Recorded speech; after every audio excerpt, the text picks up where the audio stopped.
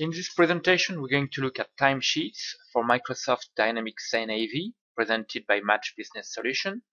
First, we create timesheets, we fill them, look at the submit and approval. Then we'll go to the posting and the billing of timesheets and the archiving. To create a timesheet, let's go to the resource list and card. The resource needs to have these three fields populated. So now we can create timesheets by going on the action, create timesheets. So it's week by week. Let's create 2 timesheets. Okay. If you have an error message at this point, have a look at the user setup and make sure that the tick box timesheet administrator is ticked for your user. So let's go to the timesheets created, and here are the 2, one for each week.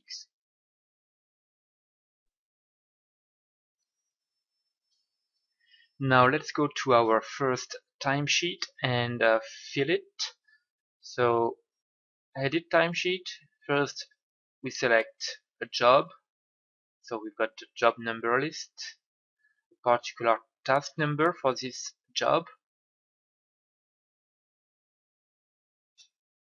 The job description comes by default, but we can overwrite it, and we indicate a number of hours per day of the week.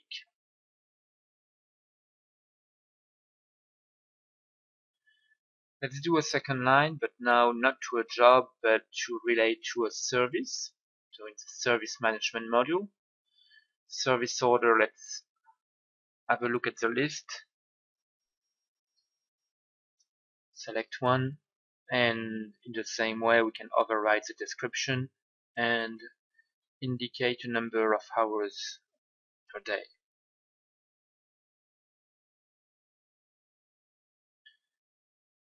Third possibility would be an absence. So let's say it's a sick day for 8 hours. Else, if you enter the type resource, you can just enter a description. You have a few other columns like Saturday, Sunday, a total as well. If we click on activity details, that's just a card view of the line. You can have some comments for the overall timesheet.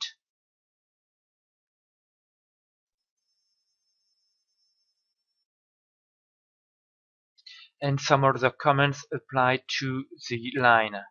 So on top of description, additional comments. You see a total per day.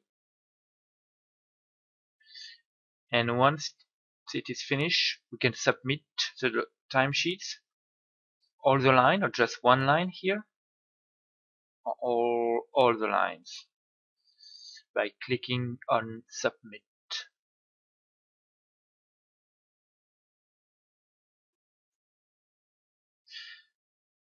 To the right, we have the capacity.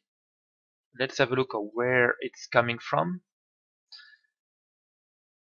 So in the resource capacity, we saw we had 8 hours because it's coming from here. So per person per day.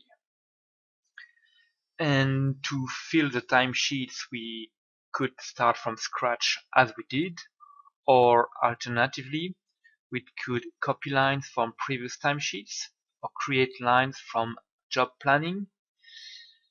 So let's go to a job card, and we see a link to the job planning lines, and it would take the schedule or schedule and contract lines for the resource. So we have submitted the timesheets before. Now we'll look at the approval process, and it is on the manager timesheet, which looks like pretty much the timesheet, But if we edit them, you can see the approve, reject, and reopen icons. So let's select one line and approve it, just this one. So the status is changed to approved. We can select them all. So everything is approved now. This one approved can be reopened. So now it's back to submitted, or we could also reject it. So just this line. So it would make sense after for if the manager rejects this timesheet, that the person would see it on his activities. So I think a stack would need to be created for that. Because here we don't have any indication by default of the line that has been rejected. So the user would just amend a line and resubmit the line again. Now let's have a look at the link with the job and the service module and how we can recharge the time spent. First, note this chargeable tick box on the timesheet line, and on the job the allow schedule and contract lines, which is charging on a time and material basis. The link between the timesheet and the job module is done through the job journal suggest line from timesheets that can be filtered by date, resource, job task. And here notice that the line type is blanked, whereas if you want to recharge it, it needs to be schedule and contract or contract. So if you want to recharge your timesheets through a job to the job module, you need to change the line type, either manually or automatically in the suggest from timesheet batch. Now for the link with the service module. If we go back to our timesheet service line and we click on the service order, go to the card, and then on the service order line we can see an icon create lines from timesheet. Okay, and now we've got the time spent that could be chargeable. Timesheets can be archived so that you don't see them growing in the list. To do that, they need to be fully posted. So if we go here, we can see the posted is done for everything. Once it is posted, we cannot reopen it, and you have a link to the posting entries. Okay, so fully posted,